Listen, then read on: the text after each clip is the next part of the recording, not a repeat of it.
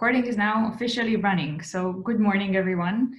Good afternoon, evening to anybody who's joining from a different time zone. And we're happy to have you here celebrating with us our birthday and International Women's Day.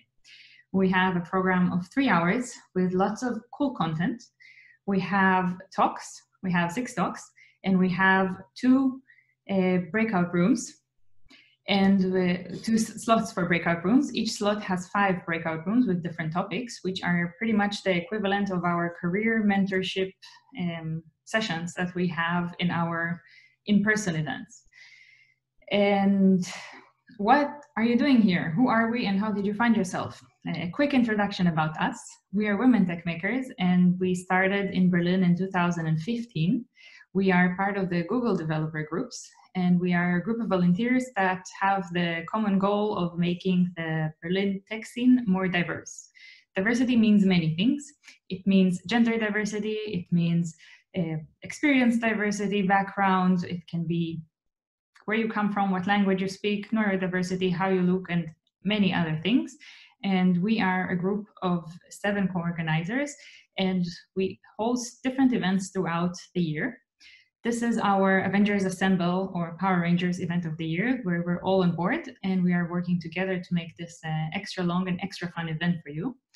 And throughout the year, you see all sorts of events for us. For example, Android workshops, iOS workshops, JavaScript workshops, how to write your career, your CV, how to interview better, how to be a better product manager, how to become a product marketing person, a wide range. Content can be very technical, can be introductory level, or it can be non-technical, but still related to your career.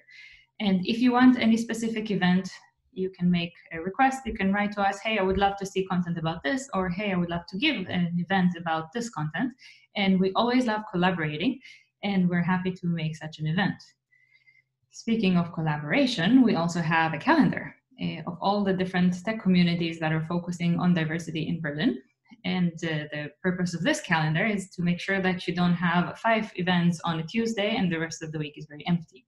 So shout out to all the different communities. At the end of the day, you will have a moment where we will introduce you to some of the cool communities out here in Berlin and in the virtual sphere. And we will invite you to join them if you want to hear more about them. And to present the first speaker of the day, I will invite Kave to already share her screen, and I will invite my co-organizer, Corina, to introduce our speaker. So see you all around. Thanks, Natalie. It's my great pleasure and honor to introduce Kave. Kave is a humanist at heart whose work experience cross-cut between the private and non-profit sector and has influenced her interest in impact-based businesses, technology, leadership, people development, and diversity and inclusion. She's the founder of My Career Path, a leadership and career development organization for women based in Berlin with chapters and collaborations across the world.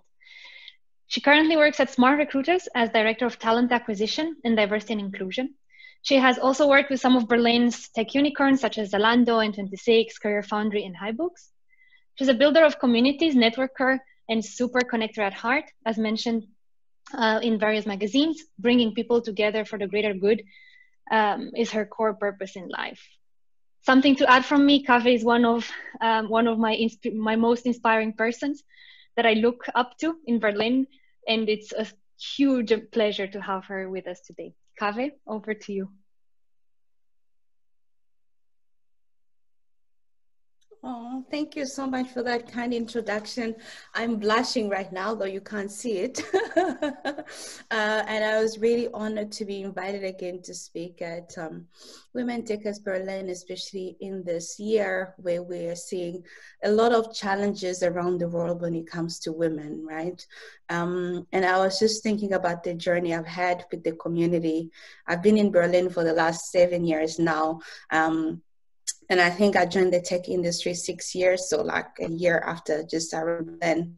And it's been such a transformative journey for myself and for many people that I've come across.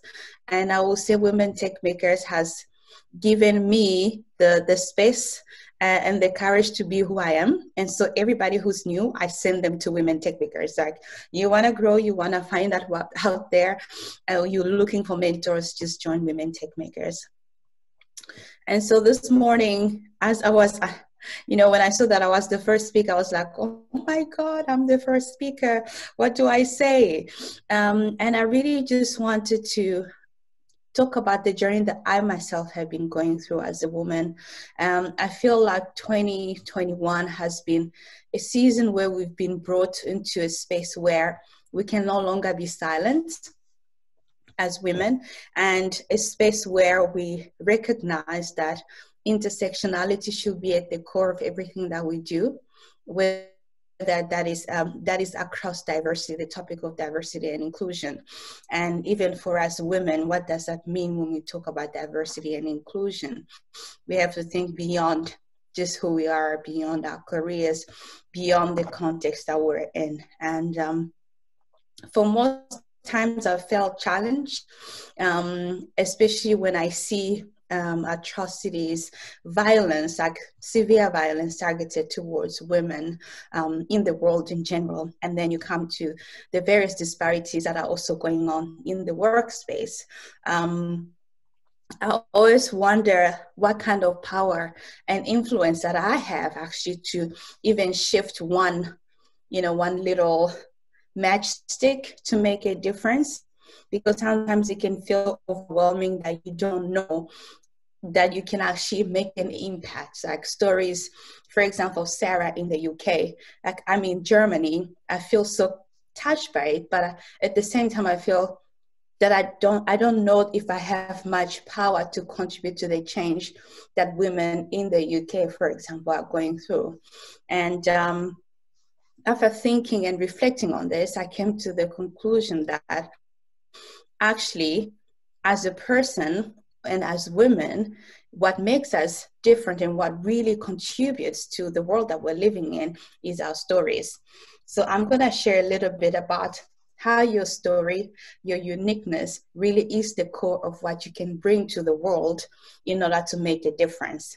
And that the fact that we are already enough. So let me share my screen.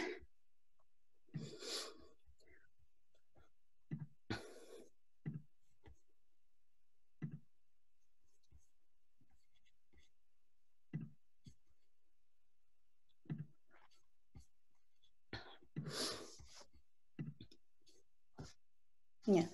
So basically for me and for everyone here, all the women and men that are participating in this conversation, I really and truly feel that our stories and our journeys are the core in defining the kind of influence and impact that we make in the world. And most of the time, even though we try to look outside of ourselves to find things or people or anything external to kind of like hold on to and feel that is where the power lies, I feel totally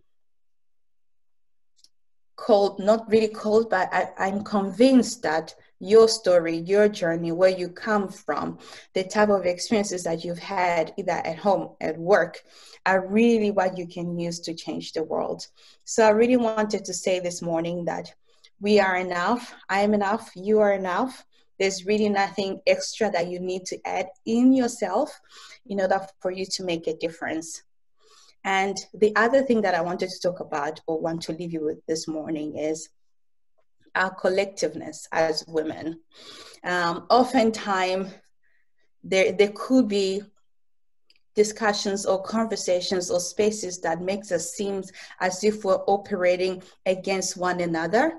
But I would love to encourage us to actually work together, even if we're working on different topics where, from different contexts, I think what will really make us stronger as a community and as a people is how united and how as a collective we can actually work together to make an impact at home, at work, in our society. So let's continue to work collectively together. And then the last part is this intersectionality point that I highlighted in the beginning, that every voice counts. And the reason why I say every voice counts is if I just have to reflect, for example, on what the Asian community is going through right now with anti-Asian racism that's going on around the world. We don't hear a lot of stories coming from the Asian community, but like we just don't see them a lot out in the public. But now we're kind of like put, at the forefront of what really is happening, and we kind of like waiting to hear a lot more voices from that community to come up and speak out. But what we have to realize is that when one community is marginalized, the other one is probably going to get marginalized, especially minority. When we talk about minorities, so ethnic minorities and women in general. So when, for example, when women are speaking up, the other part of the collectiveness of this minority should not stand by and kind of just watch, because the next victim really of any kind of atrocity will be the next categories of minority. And it's always important to kind of like join whoever it is within the minority group that is suffering or that is going through a certain kind of experience that is really not enabling them to live justly and equally, to join them collectively. Because independently as a people, we cannot really solve the challenges that we're facing as humanity at the moment. And so your voice counts. What you say right now to the Asian community, to women, to other ethnic minorities, and the challenges that we're seeing right now in the world really, really matters. I wouldn't want anyone to feel and think, oh yeah, I'm not one of those people that are causing trouble, or I really don't know what to say, or I really don't know what kind of impact I can have. I really feel like everyone and each one of us can have some form of impact, whether small or minimal, but find your own way to do it and make that contribution, because it really does make a difference. So in a nutshell, this is what I think will make us stronger, will help us contribute to the world, and really remaining authentically, because this whole conference is about how to recreate yourself. And I feel like within your authenticity as a person, you don't really need to recreate yourself. What you need to do is to draw within yourself and take all that is within you and take it out to the world. So I would love to share the next slide, which tells you about how you can actually go on in making your story or start working on your story. Okay, where is the slide now?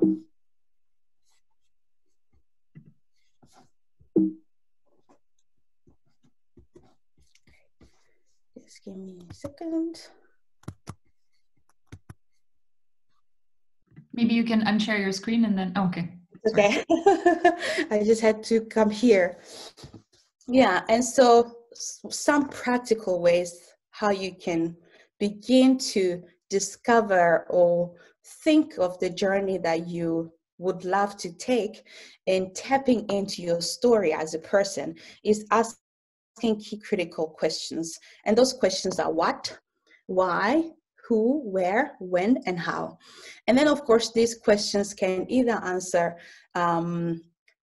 perspective from your personal life, from your work, from your business, and basically just like any really area that you feel called to or connected to that you would love to make a difference.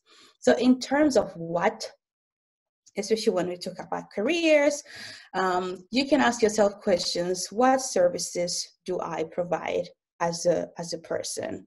Or what is it that I do, or what is my job in this case, since most of us are still employees or are working. If we are considering or founding companies, these could be questions that we ask. And then the next thing will be, what are my expertise? What are you strong in? What are your expertise? And the next question will be, what are your strengths and weaknesses? Once you've answered these questions, the next thing you should answer or ask will be to describe why Why is it that you want to know these questions? And I think the idea at the end is the reason why you really want to discover what you should do is because you want to contribute in a sustainable or in the most impactful way. And so it is important, once you discover what is it that you want to do, you have to also ask why you want to do it. And so to answer your why to every question that you've asked is to describe your vision, your values and viewpoints, and why are they important to you. Again, this brings me back to the core of the beginning, where I truly, truly believe that everything that you want to do or the impact you're going to make in the world lies within you, the way you are brought up, the context within which you are brought up, really tapping inside and not really looking outside. And so your vision as a person, the view that you have around the world that we live in, the views that you have about women, minorities, our world, technology, will really determine how successful you get to implement your what, but also it will help you see, is there a match between my what and my why? And the next thing you should ask is, who is your message targeting? As you know, right now we live in the most globalized world. Everybody is on the internet, and sometimes you might put out a content out there. Some people might receive it well, some people might receive it not so well. There are many internet trolls, and really a lot of things are going out there. But when you are thinking about your journey and your story, you also have to kind of think, who do you want to speak to? Who do you want to talk to? You know, and who do you, because the people you want to speak to somehow have a connection to who you are as a person. And so you want to ask, who do you aspire to become? Who are your biggest supporters? And who do you want to serve? These questions will really help you begin the small steps or the small journey, take the small journey to becoming the person who you already are, but actually living that out loud unapologetically. And I hope you can find that a bit easy. I know I'm doing this really, really fast, but you have to see this as a journey, and you don't need to answer all these questions like in one go, in 1 month. This is really a process that you have to go through over time in life, and every stage that you are at really determines what question you should be asking now. And then the next thing you should ask is where. It's no doubt that most of us are working in the tech industry right now. And so you will probably find a lot of us building products, working with companies that are building products in the technology industry, but also I'm sure there are other people who are outside of this field or industry. So if you're already in an industry, if you are not in an industry, you also have to figure out where is it that you want to spend your career, where is it that you want to spend your time, your valuable time as a person, as a strong contributor to our community. And you also have to ask, what kind of work environment do you like? This is really a critical question, and I think it comes after you've worked for quite many years, especially for us here in Berlin, the tech scene. Once we've had enough experience, we're kind of aware of the type of environments that we want to work in. But we also have to realize there are many people who don't have a choice in terms of determining what environment they want to be in. Perhaps it's just difficult for them to find another opportunity. And so they kind of feel stuck, in the environments that they're in. But if you do have a privilege, please do ask, what kind of environment do I want to work in? And then lastly, what you want to ask is, what are some of the company values that I admire? Or even in this case, you can also ask values about countries, values about organizations, basically any institution, any context that you're in that has the power to influence the way we live, and that you are somehow consciously or unconsciously contributing to. And you have to look at it and say, do I really believe, or do I really want to be part of this movement, this organization, this society? Well, I don't think we have much choice on society, but at the same time, if we ask these questions about society, we can actually challenge some of the values and the laws and the policies that are being made in the societies that we live in. Awesome. Next, before the last one, what you want to ask is when. I think when is such an important question, because if you just look at 2021, a lot of things have happened. Everybody is probably going through some emotional challenges right now. Family, work, life balance, health, losing family members. There's a lot happening right now. And you want to be at a space where you're asking when for the right things.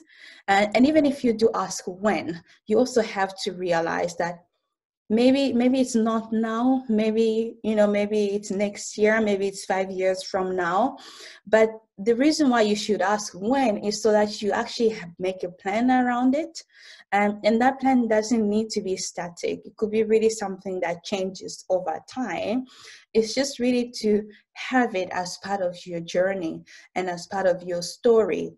Because when you get to that point and you feel like, yes, this is the time, then you already have your when, or you have already asked the right questions.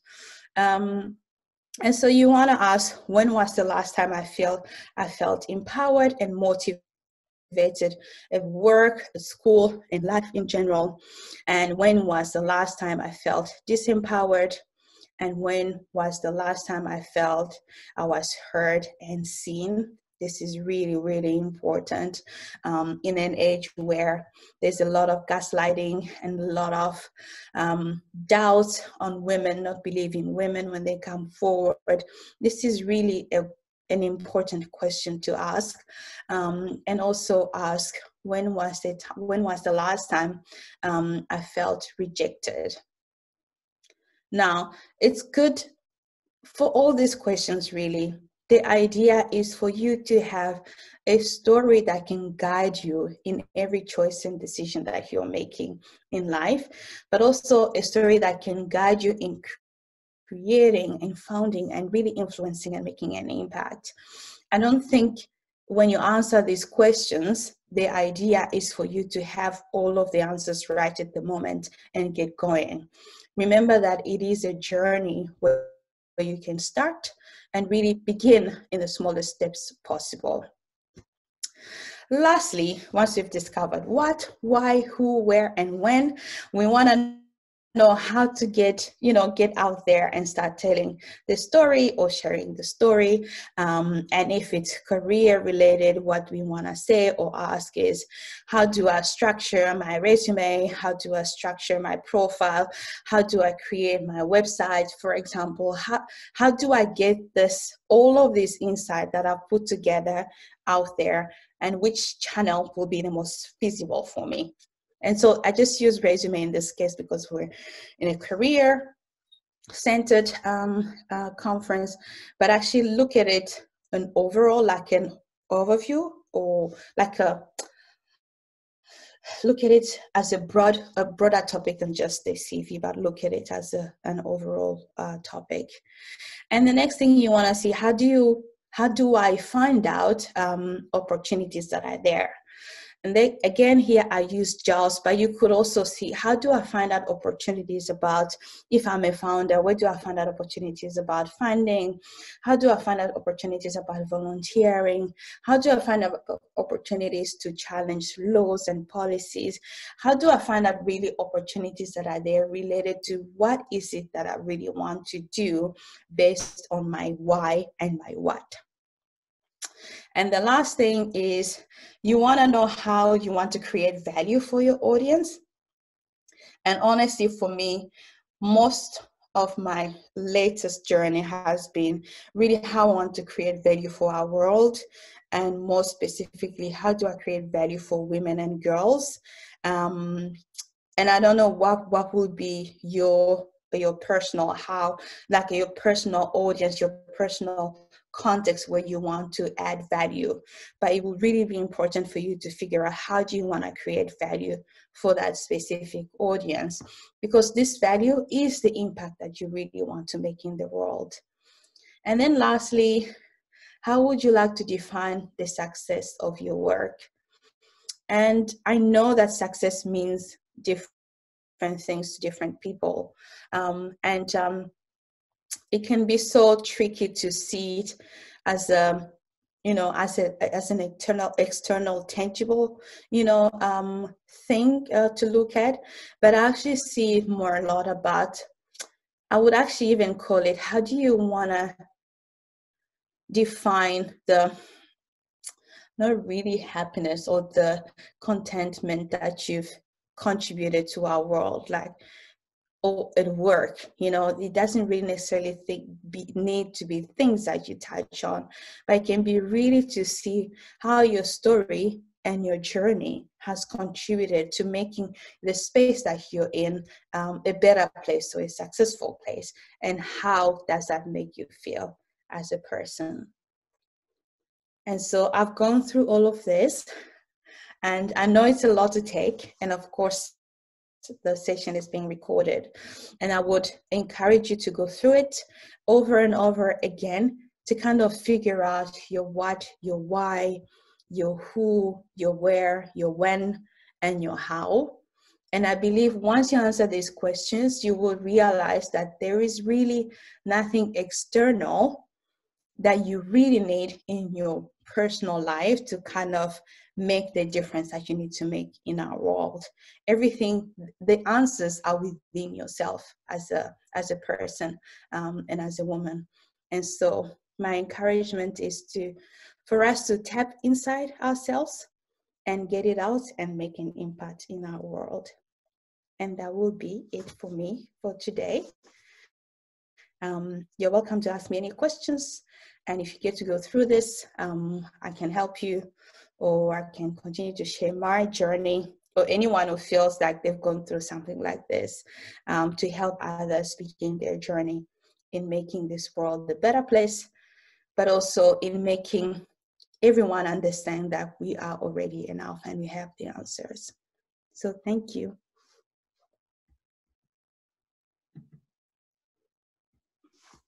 Thank you very much, Kave.